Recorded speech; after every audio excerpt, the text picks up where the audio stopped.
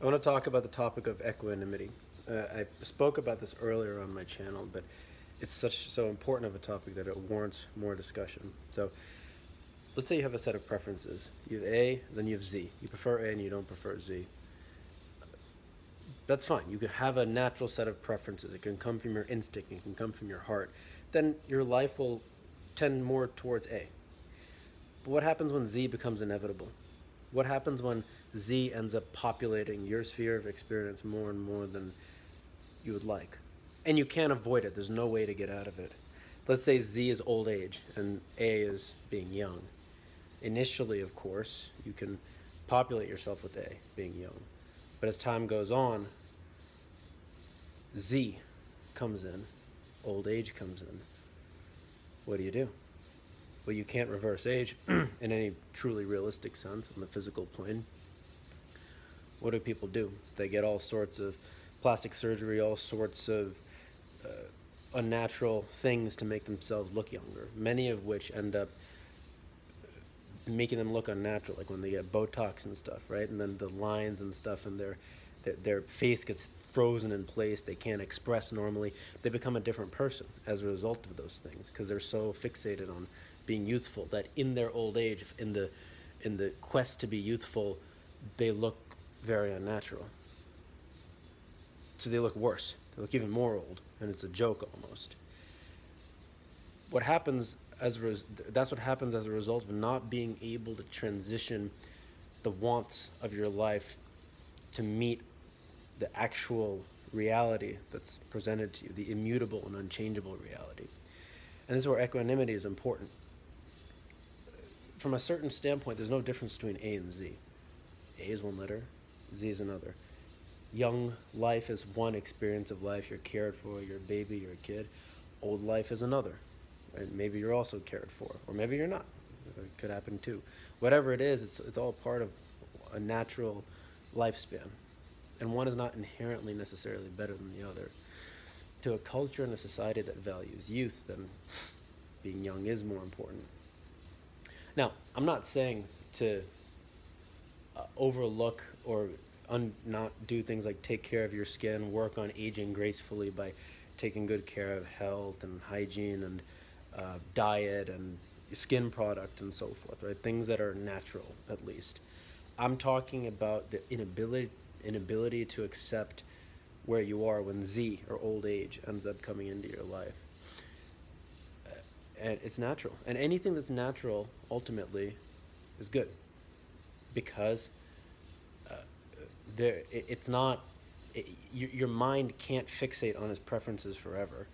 And if you're identified with being a young person, if you're identified with whatever the exuberance of youth and whatever brings, Z is going to be, old age is going to be very difficult. Very difficult in a way that's not natural because you're fixated on the past, fixated on recreating who you were in a way that's not healthy. So for people who can't let go of the image, can't let go of who they were, old age is hellish and it's suffering. The letter Z is horrific, the last letter. It's to be avoided. It's to be manipulated against. It's to be hid from the world. But for people who can allow this to be an opening into transcendence, allow this seeming change in form or decline in form to be a gift. A gift because it allows you to dissolve your mental concept of yourself more. It allows you to dissolve whatever is false about you more. And at that current moment, if you're old and you think you're young, that's false at that moment. And if you're young and you think you're old or you think you're younger than you are, that's also false. So it's a matter of being in realistic synchronicity with the world and with the universe. And that takes an element of equanimity, because in all the comings and goings, all the comings and passings, they're all temporary, every single one of them. I've had a bald head before because I shaved it, right? Now my hair is long, right? So who am I? Am I the long-haired person? Am I the bald person? Well, it depends on when you're talking about. I used to be 20, now I'm 28. I'll be 36 in 8 years, you see? I've done a lot of things. I used to be a student. Now right now I'm talking about spirituality and equanimity. I've changed tremendously. Every form that I've been has been an expression of something, and then I've moved along naturally, as everybody does. There's nothing special about that. The specialness in any person arises, though, when they're able to let go. Let go of the past relationship. Let go of the past image. Let go of whatever the unfulfilled desires were that cannot be fulfilled still. And realize that it's all temporary, the good, the bad, the pain, even this life. I'm not going to be 27 again. I'm not going to relive the time I've spent making this video again. But I have to have equanimity. Equanimity means to be even. Equa, like equal. Equal preference in a sense. In the ultimate sense, because my preference for A, eventually, when A gives way, needs to be able to shift to Z. Or rather, to transcend either A or Z. So at that point, I'll neither be, in my internal experience, old or young. I'll simply be. Whatever it is that I am at that moment, in a sense, without even labeling it. But so much as I am old, if I become old, then it's a matter of just being at that time, without needing to be a kid again, and without needing to be a little older and a little wiser. Equanimity. The ability to see things with clarity, divorced from preference, in a sense. Though preferences can be healthy for the expression of your heart and your authentic, life on earth, equanimity is a must in terms of its natural development in your life and its ability to inform deeper and higher level preferences. So at such point at which you reach Z, when you become older, your preference, instead of being a low level preference of getting Botox, becomes a high level preference of whatever else you may do in that other time that you're not spending on the Botox. Whatever joy people might get from you when you give a smile and it's authentic and it's not locked up with all this chemicals in your face. Whatever things end up happening as natural things happen. You can focus on higher level things when lower level things go away. And then a deeper intelligence and wisdom informs the preferences. But you can't have that when you're so caught up at a low level of preference between A and Z. How do you find this equanimity? So that's the importance of the principle. How do you find it?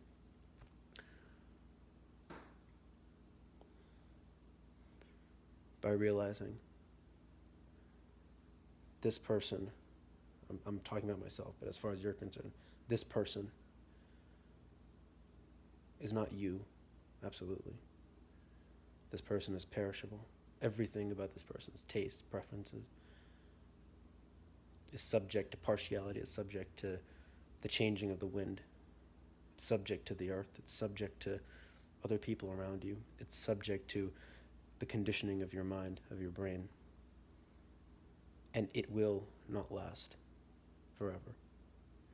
To be able to see beyond the timeline of your life, to see beyond you, to see beyond yourself and your own preferences, therein comes equanimity.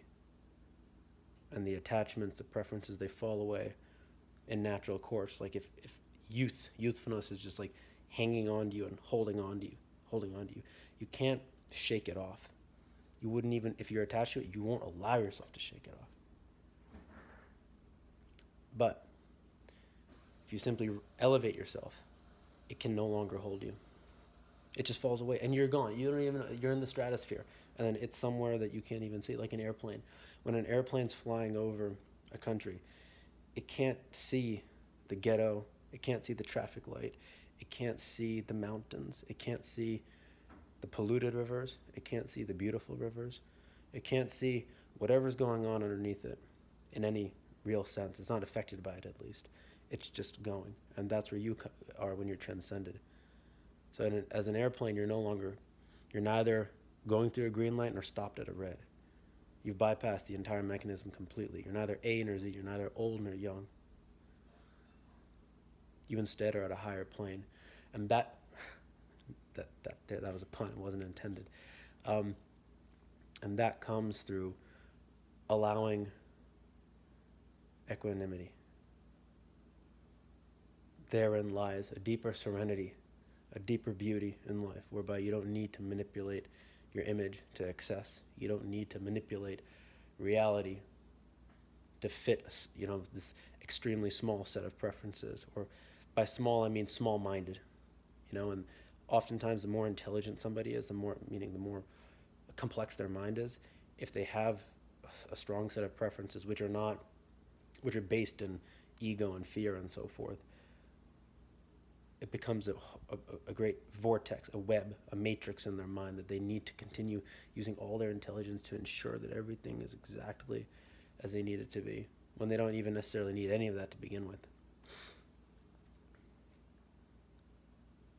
But so much as the badness of that ends up affecting people, so much as you can see it in somebody else or in your own self, know that you, for your own self, have the power and the ability to undo that within yourself. And then you, yourself, the real you underneath the mind, underneath the preferences, underneath everything that's partial, underneath your conditioning, the real you, the awareness that's witnessing and perceiving, the awareness which is total and full, the awareness which is feeling everything that happens to you, you can shine through this person. So it comes from a realization that all of it's temporary. None of it is you in the ultimate sense.